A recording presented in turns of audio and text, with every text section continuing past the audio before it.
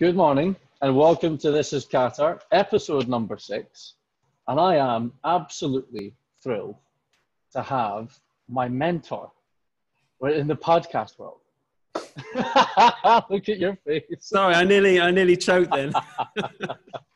Stefan Lindberg-Jones, it is so good to see you, and it is actually quite exciting to have you on the other side of the podcast for a change, because I've done four, I think, over the past 4 or 5 years, 4 podcast episodes with you, and I've finally got the chance to ask you questions back. Good morning, sir. How are you? I'm very well. Thank you. No, I've just finished a couple of hours of homeschooling, so I'm just a little bit shell-shocked. So just bear with me. I've got my coffee, so this is the first time I've been able to sit by myself. Fair enough. How is Ramadan treating you, and how is working from home treating you? I think the two tend to have blended over the past 6 to 8 weeks. Yeah, I wouldn't. Yeah, maybe. Am I allowed to show you my cup of coffee? Ramadan. Yes. Ramadan. I didn't realize. Well, not that I didn't realize, but I've known that Ramadan is going on, but it hasn't affected us because we're at home. You know, we're not able to go out and enjoy going to restaurants or shopping or anything like that. So no, it's been the norm, hasn't it? Yeah, it's been the norm for the past 6 to 8 weeks, and probably will be for. I'm hearing that we're going to be moving into July before anything starts to relax itself. But the time will tell, and we'll get there eventually. My wife and possibly your wife have come to terms with the fact that the children will most likely not go back to school until September, maybe even a little bit longer. I think my wife is keen. I don't mind. I come to the office to get work done. Yeah, I'm not allowed to do that. I've set up office here. I'm in the hallway upstairs on our landing. Oh, really? On the landing? Well, no, we started downstairs. So we started on the dining room table, and then my wife didn't like the fact that we were working from the dining room table. So then she went and bought a big table from IKEA so we could all be on that table. And then, no, I was interrupting them when they were doing homeschooling, so I got pushed upstairs. It's always the same, isn't it? We always have to sacrifice. Well, now I can understand why men have that retreat in the garden shed. I could never understand it when I was younger. It was just like, why are you sitting in a garden shed at the end of a garden? Because you've been banished. You've been banished, and also it's a place to escape. Yeah, absolutely. Have you found that I might be asking the wrong question here, but I've certainly found I've been more productive. Have you been more productive in lockdown or not? No, actually, it's been great. No, I know I was laughing before, but this has been a great eye opener for me because I really appreciate the time that I've spent with the kids. It's brought our family together. All right, at the beginning, it was a lot to get our heads around, and there was a few arguments with me and my wife. But once that got all sorted out, it's been brilliant. And so that's kind of opened my eyes in the fact that I'm not going to spend all my life in the office. I am going to work from home if I can a lot of the time. Spend a little bit of time in the office, and then work from coffee shops when they do open. Yeah. And I'm gonna be there for the kids. I'm gonna, my routine before all this happened was to take the kids to school, and then I would go on to work. But now I'll take the kids to school, and then I'll pick them up afterwards, do a bit of homework with them, spend some quality time with them, and then go on and do some other work. But this has been great for me. I think I was always the kind of person that tended to not have the routine of 8 till 5 or 8 till 6, but I think this has kind of further established the fact that there isn't really a working day. There isn't a daytime hours.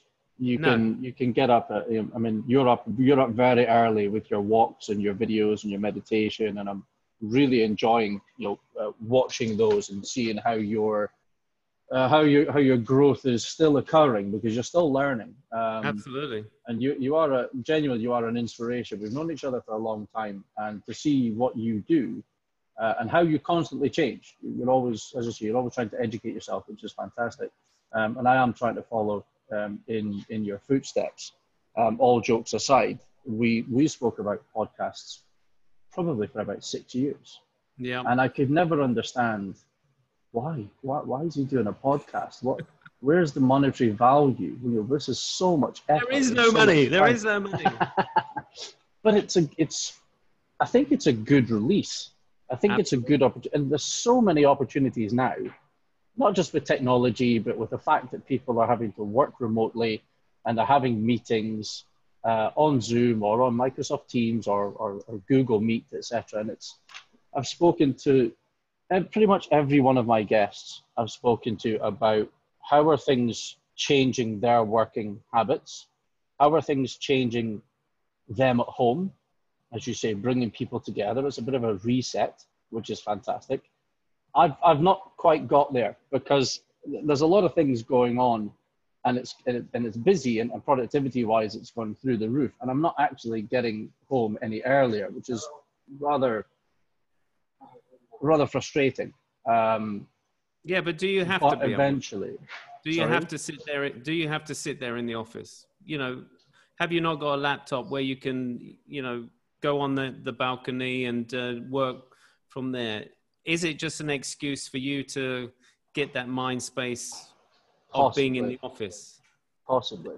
Well, then it's, because at the end of the day, it's up to you. It's where you feel comfortable working, but you can work from home if you wanted to.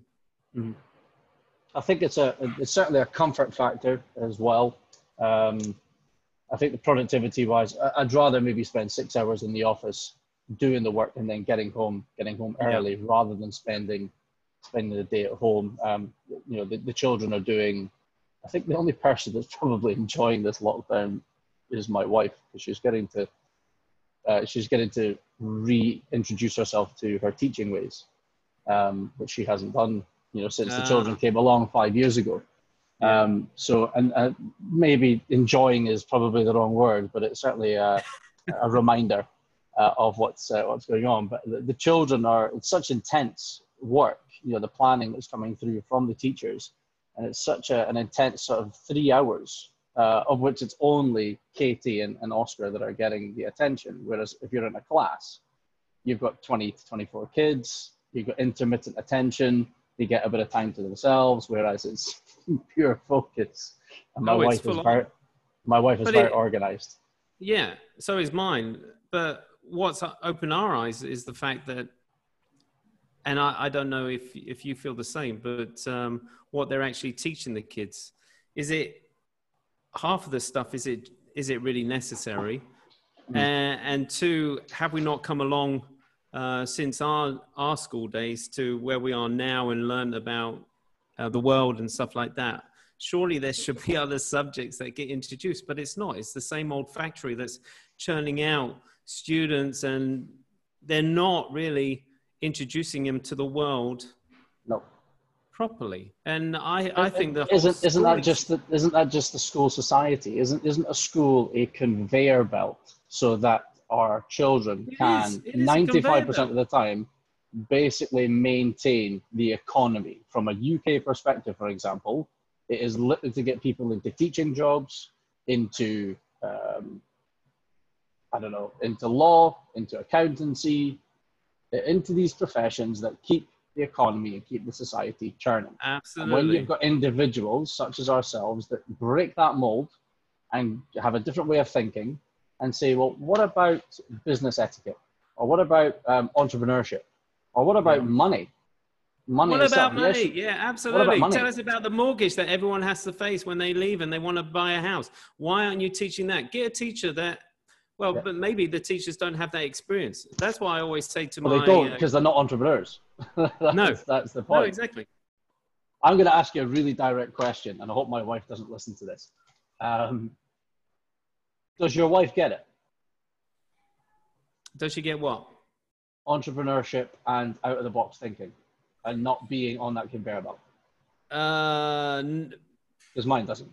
No, it takes them a lot of years to get their head around it, because really, if you think about it, our wives are the ones that keep our feet on the ground. Mm-hmm. We're the dreamers. We're the risk takers, and our wives literally pull us back down and go, hold on. Hello, darling. I've got a brilliant idea. And she goes, oh no, not another one. Absolutely. So I respect that, but no, my wife has recently, over the last couple of years, she loves doing interior design for herself. So she's kind of, word of mouth has got out there. So people have asked her to do some interior design. So she knows what it's like to deal with clients. She knows what it's like to do with people not paying, et cetera, et cetera. So she understands now what I've had to go through. And also she's started a venture where she's selling gift cards just from the house for now, just to see if there's a market. But, that might take off. So she's excited about that. So there's a little bit, I think the entrepreneurship has rubbed off on her, and now she gets it. But she does appreciate, the full-time job and what the security brings. But then she understands that it's boring. It's Groundhog Day. But it is security at the end of the day. It is. How long have you been? So Ginger Camel was 2011? Yeah, 2011. So 9 years. In that 9 years, have you ever thought, you know what, I'm just going to go back to Aljazeera? This is too hard. No. I mean, not. No. Fair enough. I did 20 years in broadcasting, and I was bored. Okay. My job was literally transmission controller. So I was watching people live their lives, and I vowed that one day I wanted to live my life. I couldn't sit here in a chair because you're not appreciated. You're a bum on a seat, and you do shift works, and then you leave, and then someone else replaces you. And, you could be anyone. And I saw the old guys in transmission, and I just thought, no, I'm not going to be like that. I cannot do this job. There's other people that just use it for what it is and, took the money, and then they would have a life outside of their job. But for me, that wasn't the way I was. I wanted a job that was fulfilling and, was going to be different every single day, where transmission was literally, okay, you were babysitting a computer, basically. Okay. Yeah. Mundane Groundhog Day. No, that's fair enough. Yeah, I agree with you. So my wife winds me up sometimes. She says, oh, if this doesn't work, then you'll have to go back to transmission. And it's just like, no, never. It's a reminder. So many things that we can talk about. And, I would love to talk to you for hours and hours. But let's chalk off a couple of simple ones. So you are English and Swedish, for the viewers that don't know who you are. Swedish. Yeah, Mum's Swedish, Dad's English. I say English, but he would always be proud of his Cornish roots. So he loved the fact that, Celtic and all that, not English, but yeah. We'll come on to it in a bit, but I've got a quick fire round between Sweden and England. So you're not allowed to think about it. You're just going to say the answers, but we'll come on to that in a few minutes. Genuinely, I was really chuffed for you. I can't believe it was 4 years ago already, but when you won the Businessman of the Year, I was there, and I remember letting out a little yelp. I was like, yes, amazing. I'm really chuffed for you. So congrats on that QBBF Businessman of the Year in 2016. Tell me a bit more about the Cannes Award and what was the film about. That's an amazing achievement as well. When was that? And tell us a bit about what the award was for. What was the production? Yeah, it was funny actually, because I was away on holiday when QPost no, it wasn't actually QPost that got in contact with us. It was ICT Qatar that got in contact with us and said, oh, we need a promotional video to explain to people how QPost is going to develop and become this modern day postal system. And they called in the team when I was on holiday. I think it was in the summertime. And they said, look, we've only got we're doing this for QPost, and we've only got like a month to produce this video. And we want it to be, you know, 3D animation, and we want it with live filming as well. So the 3D animation looks like it's already in place. You know, the whole system of the postal system is in place.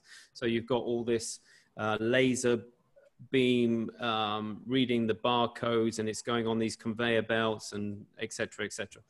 And when I came back from holiday, I came into the meeting with ICT Qatar, and she was explaining it, and what my guys were saying, yeah, no problem. And I walked out and I went, really? We can do this in the time that you're saying we can do this? And he said, yeah, no problem.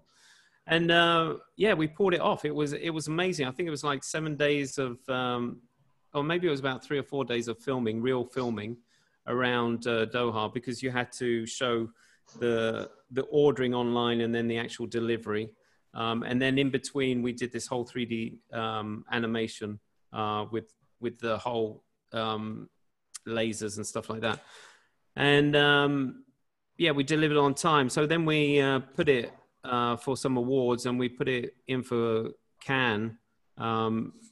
And yeah, we got a Silver Dolphin Award for that project. And yeah, it was the proudest moment. So me, my wife, and the producer Najwa at the time stayed in Cannes, which was amazing. We stayed in one of the famous hotels. I can't remember what it's called, and just lived the experience of going to the dinner and picking up that award. It was amazing. It's a beautiful place. I've been the entire south coast of France, the Côte d'Azur, Monaco, Cannes, Antibes, St. Paul de Vence. It's a stunning part of the world, which I enjoy visiting. But it's an amazing achievement. You know, just going back to the fact that, you know, we've known each other since I pretty much landed. I think you've been here longer than I have. 2008. I think you were about 2006. Yeah, 2006. And then we met at QB. Did we meet at QBBF? Must be QBBF. Yeah, absolutely. And then obviously. Yeah. So I was the hippie. I was the hippie in a brown suit, and Simon was this dashing, tall, stop. You know, stop. Well-spoken, posh Scottish man. Bit of a lad, you know. I resemble that comment. And this was my first introduction to business, because I'd never been in business, and it was just like, oh God, you know. Oh no! Yeah. Are these the people I've got to deal with? Oh my God! Look at where you are now. You're all in black suits, and it was just like there was the one that stood out with blonde peroxide, long hair, and a brown suit. No tie. No. Nice and cash. Yeah, bit of a waistcoat from time to time. Yeah, quite right. And then when obviously you went into business, I went into business, or I moved office. So we shared an office for about 18 months, maybe 20 months. And saw each other's businesses grow and flourish and go through the tough times and the challenging times. But I don't think we've experienced times like that. Well, we haven't experienced times like this. How's the last 8 weeks been from a business perspective? Because you're in a very, very competitive industry. You're in a very physical industry as well, in which, you know, at the end of the day, your productions require imagery and video production on site, which is nigh on impossible now. The podcasts are continuing to go in exactly the same way as this is. How have you found things, and where do you think things are going to go for your industry going forward when we come out slowly from this situation? Well, last year was my best year. With all the years of doing business, last year was fantastic. It was our best year ever. Biggest sales. And then when we went into January, we were told by a few clients that their budgets have been cut.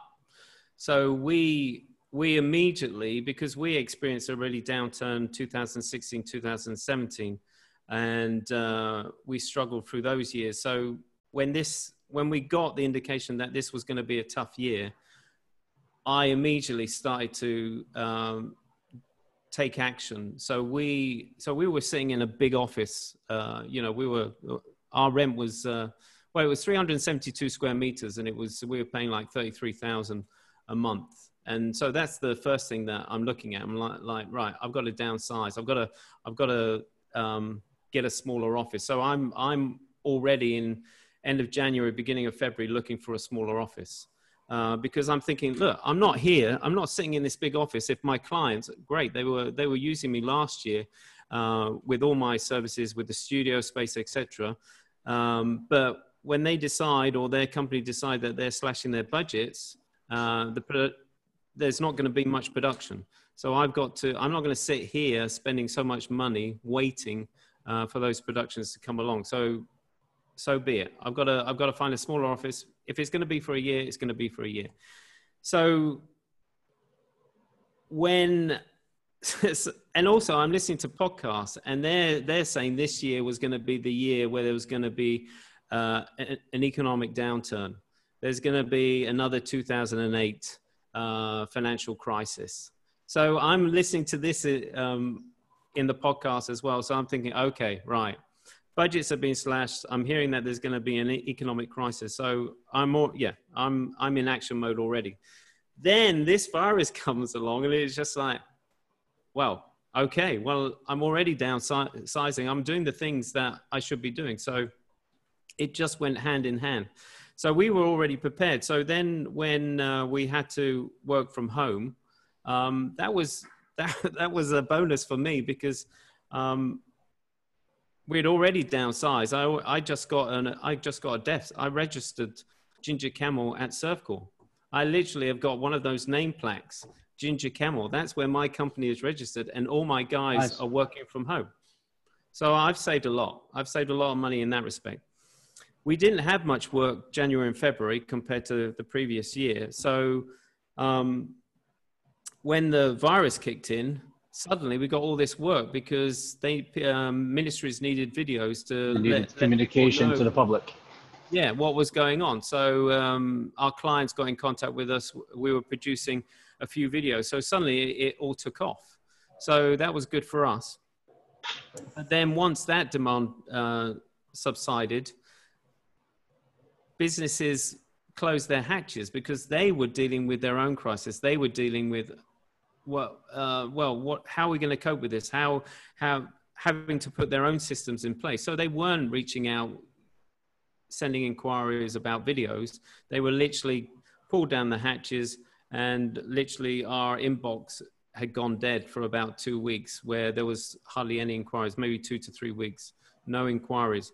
So I literally turned to the team and said, look, we can't be reactive anymore. We have to be proactive. We have to throw out ideas to our clients and potential clients on how they can use video as a tool to get their message out there and let the public know what their business is doing in this time of crisis, and that they're still around, or they're changing the way they operate. Let's come up with creative ideas. So we created this Dropbox paper, and literally the whole team were writing ideas down. And then I used that to get in contact with the clients and say, hey, have you thought about this? Have you thought about that? And sometimes we get positive reactions. Sometimes we didn't hear anything. And sometimes it was just like, no, not at the moment. Maybe when this is all over, we'll think about doing something.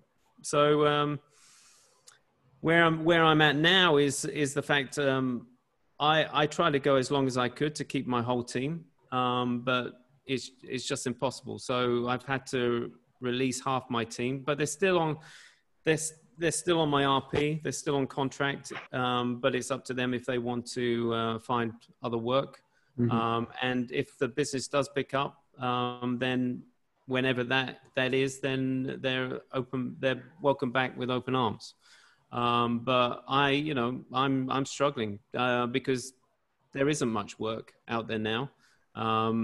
Is there much opportunity to diversify? I know you were speaking about ideas and video production and marketing, social media, podcasts. What potential opportunities are there for you to move in different directions? Well, personally, I'm helping my wife now, but for the company, we're just still coming up. You have to look at yourselves as well. We were in the process of building a new website, so that is now essential that we get that finished and out there. We're doing a new show reel. And then we still keep on knocking on the doors with creative ideas. The one thing that we did work up on was we got in contact with the universities and schools with the graduation, because they're not able to happen. So we won 2 contracts with one university and one school where we created this virtual graduation, where there's there's footage that students have shot, as well as like a 3D animation of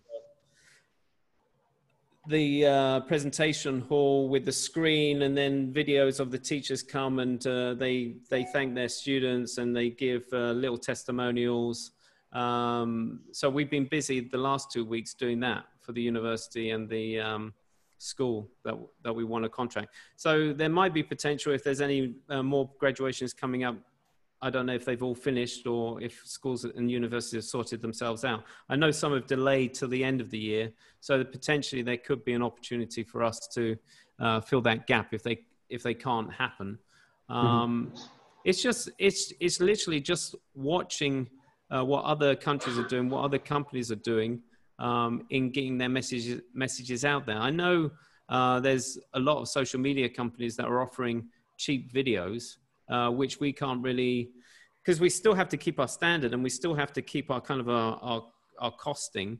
So there's a limit how low we can go. There's an element, yeah. There's an element that can be reduced if your overheads are reduced and your team is reduced. Then yes, the proportionality is there. Obviously, a mutual friend of ours, Jeffrey Asselstein, was on the podcast last week, and ironically, I think he was on the week before me when I did your podcast a couple of months ago. We were talking about virtual tours. We were talking about the real estate market, where less people with the current situation will want to visit premises and apartments and villas as often.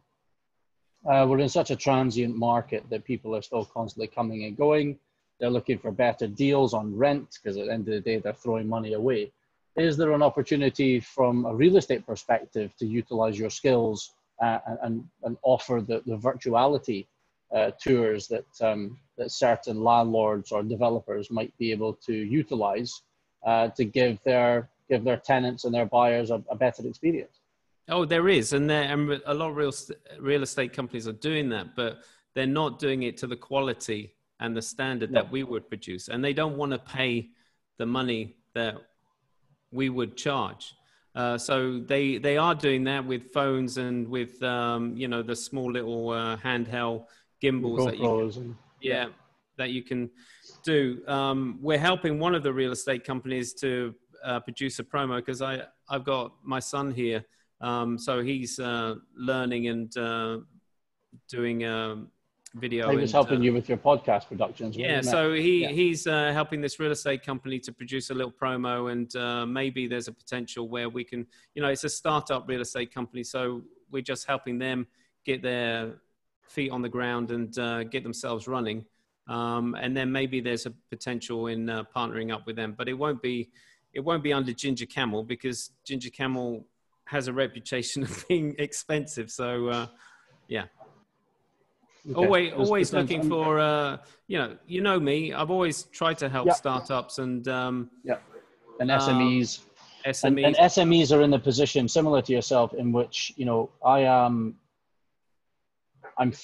trying to dive. I've got fit out projects. I've actually got a villa project at the moment, and a lot of furniture and ergonomic requirements because of home working, remote working, social distancing. There's now some social screens within the desking. So we're doing a lot of mail campaigns with regards to this, but we're trying to throw ourselves into the social media aspect and keeping ourselves out there, whether it be content, education, whether it be podcasts, whether it be talking points and industry challenges, taking a situation and trying to improve it and remaining at the forefront of people's minds. Whether it's, as someone once said to me, there's no such thing as bad PR. If you're at the forefront of someone's mind, then you're going to have haters and critics and things like this, but it doesn't really matter. It's only because they're not doing what you are doing. And there's opportunities in which we as an organization, Carly, as a mutual friend of ours, we're fairly busy, I believe, as organizations, we need to showcase these projects. And the best way to do that is to video them, is to four-dimensional scan them, is to take professional images. These are things in which we would use this. We are using this as an opportunity to catch up on the marketing that we should have done, years ago, to then repurpose that content for years and years and years. I've worked with people like Lauren Fryer. I did a couple of her offices with Alex from McGarmy. I did 3 of his offices. This is just journeys that companies are on, and it's no different to what we're doing right now. So from our company perspective, yes, is it costing money every month? Absolutely.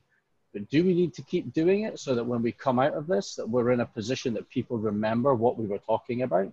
Absolutely. It's got to be that investment. Yes, we've had to, similar to yourself, we've had to streamline the business. We've had to become more lean. But has it affected the business productivity? No, it's just been an instigated efficiency within the business, within the overheads, which I had started to look at in November when I was doing these various coaching, and I'd gone to America and listening to various people within the past year.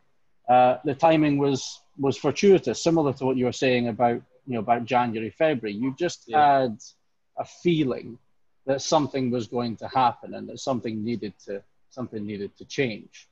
So Absolutely. It's going to be an interesting summer, because summer's, at the best of times, summer's quite a difficult time anyway. It's going to be an interesting summer. We don't know what's going to happen during the summer because no one can go anywhere. No one's going on holiday. So does that mean that business will carry on? Will it be? My family's concerned because even though my wife's parents, which is where we tend to settle for a few weeks, certainly my wife and the children, they'd have to isolate. Now the isolation isn't an issue because they are literally in the countryside. So that's not necessarily a problem, but returning to Qatar, as you said, we have no idea when these borders are going to open. And then will my family need to self-isolate when they return in late August, ready for the school year to potentially start? Yeah. Where will I then go? Am I going to have to stay in a hotel? Because I'm staying here in the summer. I'm not going back. That was never our intention. We've got a family trip due to Scandinavia, to Lapland in December. So it was always the plan for me to stay. That's at risk. We never know how long this is going to last. So we shall see. You mentioned earlier that you listen to podcasts, and I've written it down. What does SLJ listen to? What podcast do you listen to? Oh, I listen to Tony Robbins. Yeah. I started listening to Rich Dad, Poor Dad. Yep. Robert Kiyosaki. Yeah. I listen to. Let me just have a look at my list. Audible. I listen to Audible. I listen to audiobooks. Let me see. Where's my? So I have a routine in the morning when I'm doing when I run on my running machine. I listen to half an hour of an audiobook. I'm listening to the book called Power. Mm-hmm. It's a fascinating book. Yeah. how people use power to gain and influence people, and it's most of the time in the old ages they just used to kill people, but it's kind of a bloody book. But yes, I've got real estate podcasts, real estate investing, because that's something that I always ignored, but as you know me, I'm always learning, and it's the one thing now that I'm getting interested in, and I want to be more knowledgeable rather than take people's advice. I want to know more about it before I even go down that road. So so I'm listening to podcasts. I listen to Russell Brand. He's got a good podcast. Mindset podcast by I think his name is what's his name? Advanced Selling podcast. The Project Life Mastery podcast. TED Business Podcast. Yeah, yeah, I've heard of that one. This Old Marketing Podcast.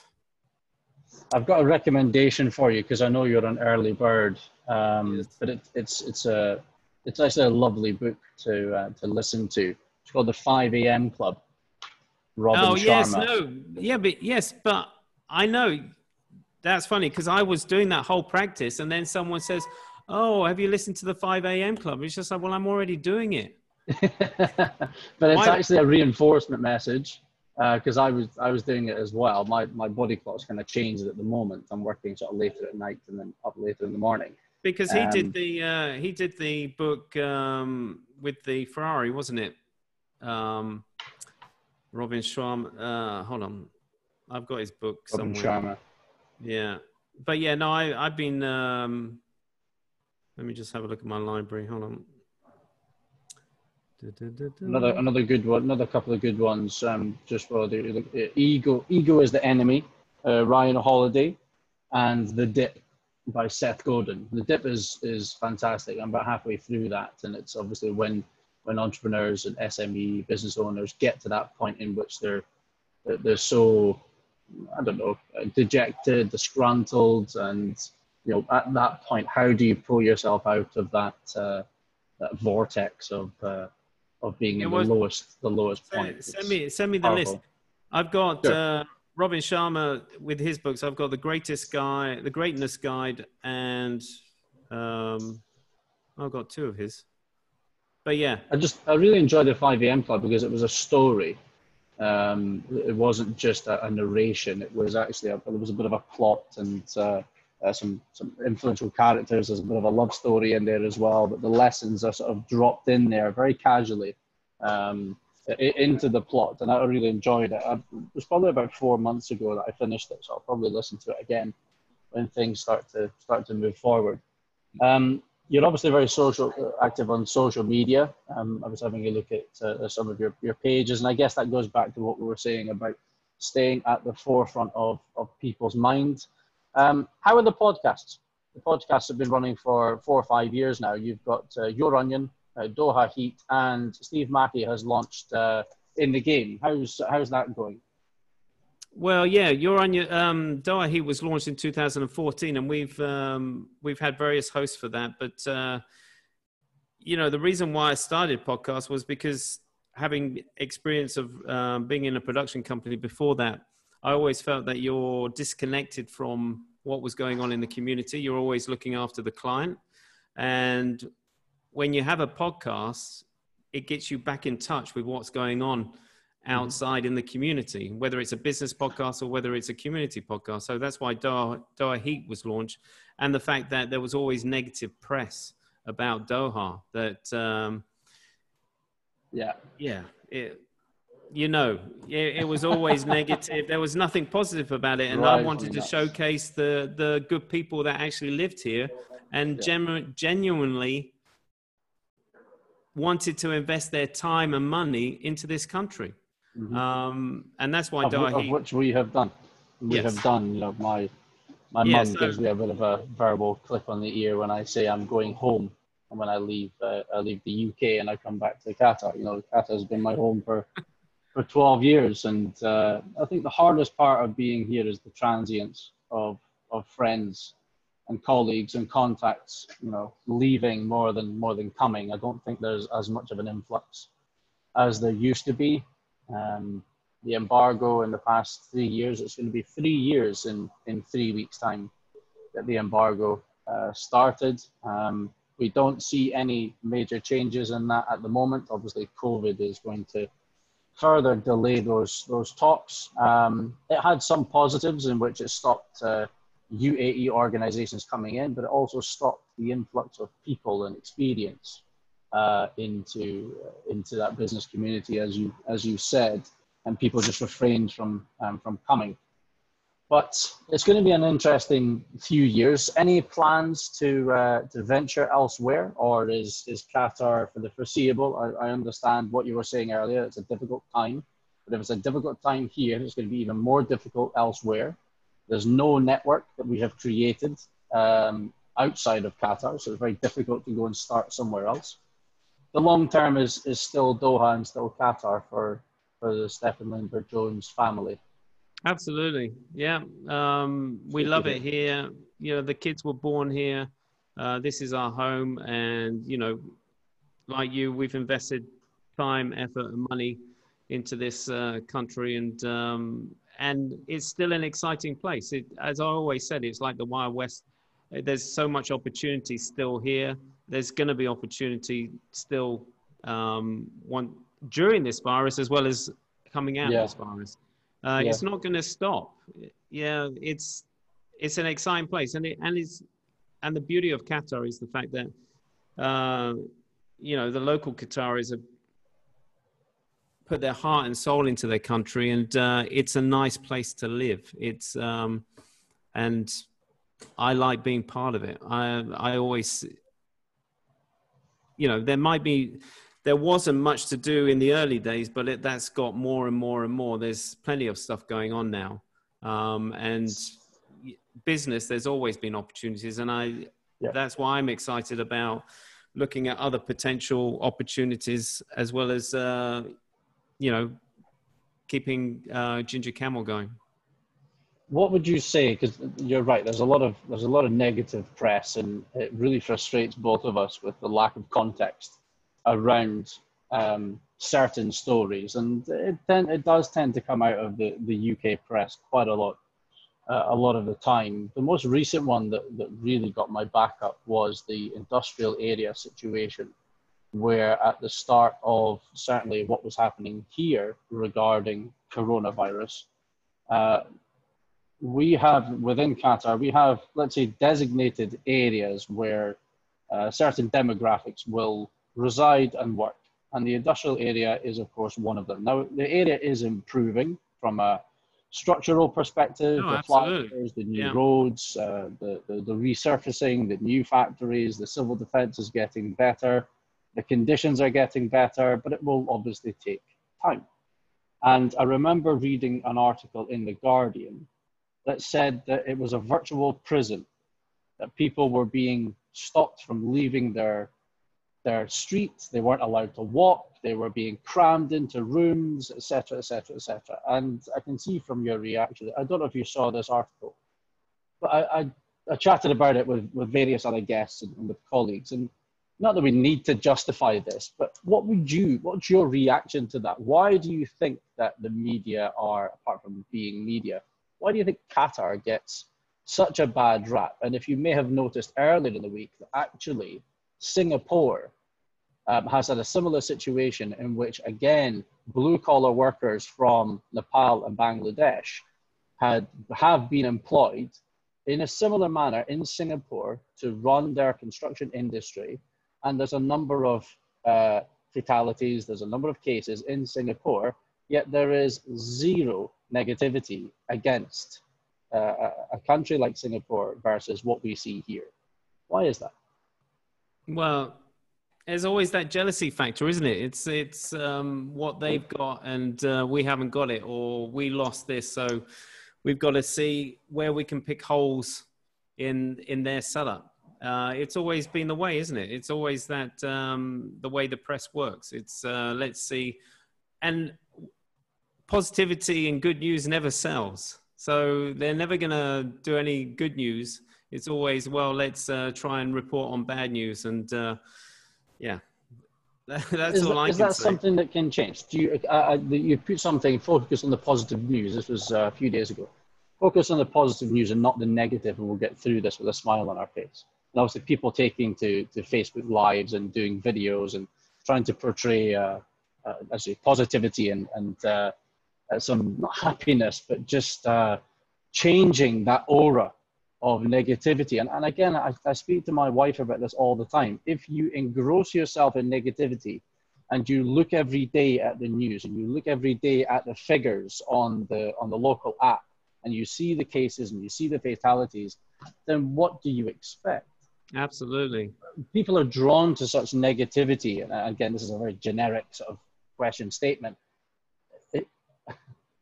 Why are we so engrossed in negativity instead of actually turning around and say something good and positive and happy? Because irrespective of COVID. Because a lot of people aren't really in the here and the now. They're literally, you know, they're engrossed in their own problems, whether it's in the past or worrying about the future, but they're not actually focusing on what's happening to their lives now. And so they get lost in the whole news, and they get pulled along on this negative whole news journey, and they don't really understand how that's affecting inside this.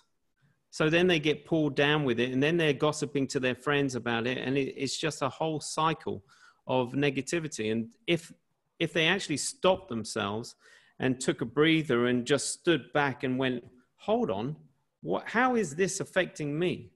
You know, how is it affecting when I react to my kids? Because I'm getting stressed with the fact that this whole negative news is affecting me. So then I take it out on the kids. I take it out on my husband when he comes home, et cetera, et cetera, et cetera. So it's whole snowball effect. But if they actually stopped, took a breather, focused on their breathing, took a few deep breaths just to relax themselves, and just went, hold on, what news am I allowing to come into my life? And if they focus on more of the positive side of things, of how it's brought people together, how people are working together, and they focus on that, it would change their whole lives. It would just, there's not really much of a difference between the spread of COVID and the spread of negativity. Well, this is it. I don't think that it's not really the COVID that's the problem. It's the amount of press and the negativity that's been going around that has pulled people into a situation where they're, mentally, you know, it's unstabling them. They're in situations that they're not used to. They're not in control of their own feelings. So their feelings are literally controlling them. Yeah. There was an article that I must actually post this, but there was an article that I read the other day that basically gave a kind of synopsis of the last 100 years, from 1900 to the new latest century, and 120 years, and it basically gave a bit of diarized order into all of the catastrophic illnesses and pandemics that has happened over the past 120 years, and correct me if I'm wrong, but I think it was, well, obviously World War I and World War II, you had the Spanish flu, and there were literally, 10, 30, 50 million fatalities through certain incidents that had happened throughout the years. I think we're around about, I'm guessing, because I don't actually look at it every day, it's about 400,000 deaths globally on this pandemic. Now, there's various tangents I'm going to go off at here, but it's basically about how, I'm 40 this year, so I can't comment on pre-1990 when I was a kid. But you look at things that have changed in modern day society. And in my opinion, everything is revolved around the minority, but affects the majority. So if someone's not happy, if 1% of the population is not happy, the other 99% have to follow suit. It could be vegetarians and vegans. It could be politics. It could be LGBT. It could be COVID. It could be cleanliness and hygiene. It doesn't really matter. But you look at where we were in sort of 1960s and 1970s. Everyone carried on. Everyone, bathed, and the hygiene was what it was. And we drove and we did this, and everyone carried on in the norm. Now you look at bugs and germs and bacteria, and everyone has to remain clean, and we have to wipe our surfaces down, and there just seems to be this direction that we're going in which we're no longer allowed to do anything that's potentially going to have a negative impact on hygiene or a negative impact on life, or we're not allowed to say something because we're going to make someone unhappy. And if you are direct, of which I've been known to be a little bit direct in my time, then people will comment back in such a way in which you're wrong. Freedom of speech is becoming harder and harder to say something, or if anything, it's becoming easier to have freedom of speech on a social media platform. But there's so many keyboard warriors out there that are just hating on people because they have an opinion or they say something. And, you know, I mentioned this, I can't remember which episode it was, but Lewis Hamilton, very successful young man. He has a lot of money. He has an amazing passion for what he does. He's fantastic at what he does. And he made a comment to his nephew who was wearing a dress. And it was on social media, and bang, there was so much negativity came towards him because he said something that stereotypically has been said millions and millions of times. You can't wear that because you're not a girl. But because modern day society is refraining people from speaking out and saying things in the comfort of their home, okay, maybe you shouldn't put videos up. But it's just such negativity that's coming back that you can't be an entrepreneur. You can't do that. It's impossible. Why would you do this? Why would you say that? How do we break that mold? How do we break that? There's 1% of the global population controlling 99%. There's 1% infected with COVID, yet 99% are affected. And that's just one example across many things that I've just mentioned. It really, really frustrates me that we as a society are literally bowing down to the minorities, and I have no idea how we change it. Rant over. You're right.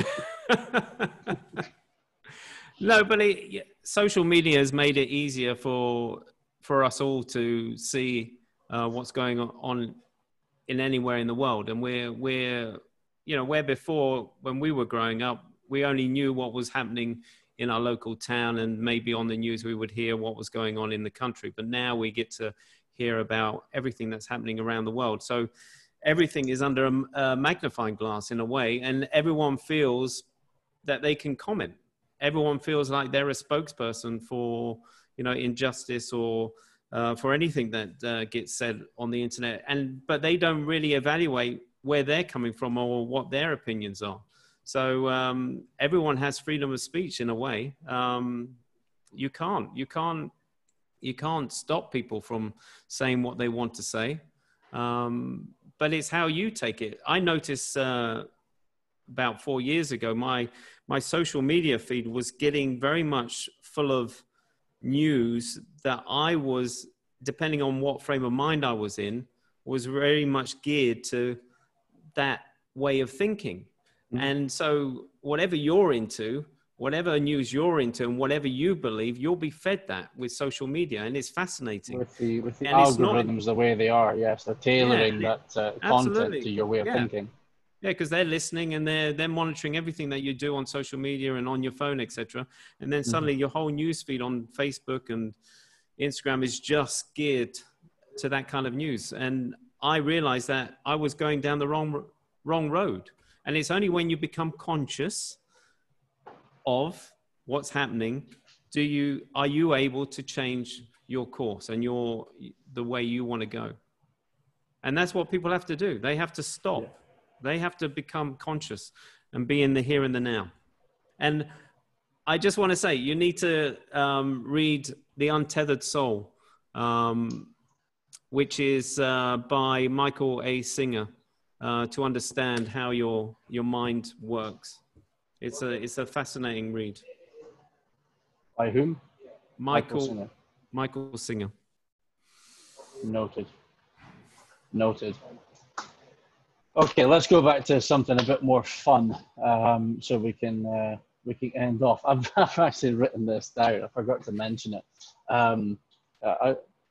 Ginger Camel. I can't remember when it was. I think it was 2013 when I got married, because I remember we did the shoot in not only the airport, but we did it in the. Well, that was the only wedding video we ever did. And well, no, there was that, but there was. That's very nice to hear, and it was a fantastic wedding video. But you gave me my acting break when we did there was a business conference. That was the International Chamber of Commerce Summit in Doha. Yeah. So yes, I have acted in the past, albeit zero. You did audio. Very good, Simon. Oh, thank you very much. That's very kind. I walked out of an airplane. I performed on stage with nothing behind me, and I met a businessman in the Shark Hotel. So yes, it was good fun. It was good fun. it was great actually getting to airside with all these securities and trying to get on the plane. Oh, and that, yeah. That was fun. I didn't think we were going to pull that off, but we did. Oh, well, we had to wait, didn't we, for about I think it was about 2 hours by the time we actually got it done. There was some issues.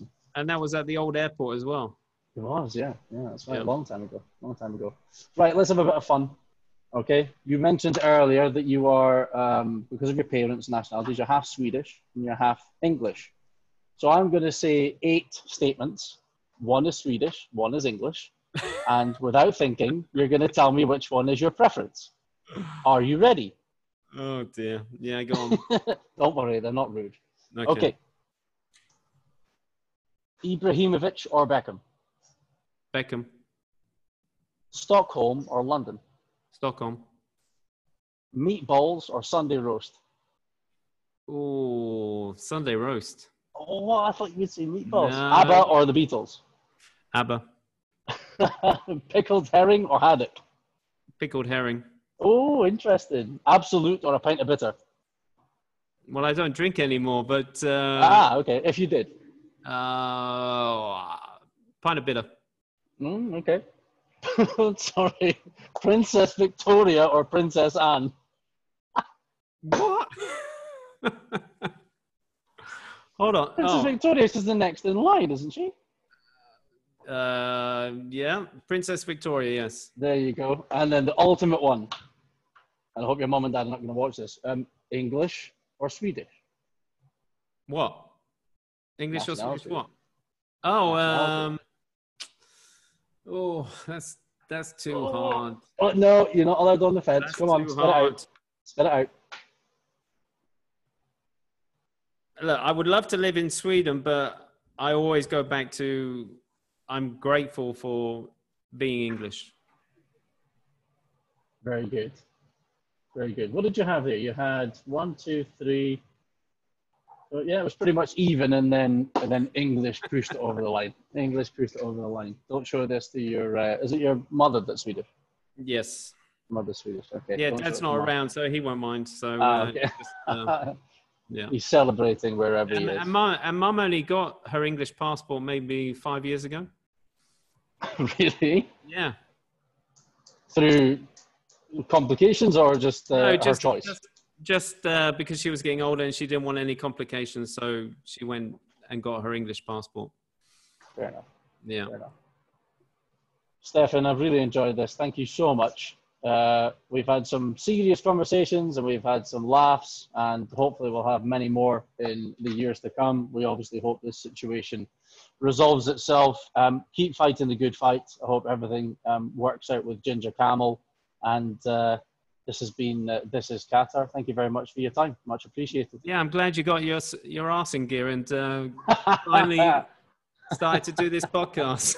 Well, I read a book saying "Start now and get perfect later" by Rob Moore. Absolutely, that's always been my philosophy. Just start. I've been dying to buy a tripod. I've been dying to buy like a lapel microphone, but nothing's open. I can't find anything anywhere because of the situation. So yes, the audio will improve, but we've had some good feedback so far. So I greatly appreciate it. If you listen to my audio at the beginning, it was dire. I think it just went, it kept on phasing in and out, and it's just a horrible listen. But yeah, you just got to start somewhere. Start and get well done. Thank you very much indeed. And all the best to you. Let's talk soon. Yes, you stay safe. And to you and your family. All right. Thanks again. Take care. Yeah. Bye-bye.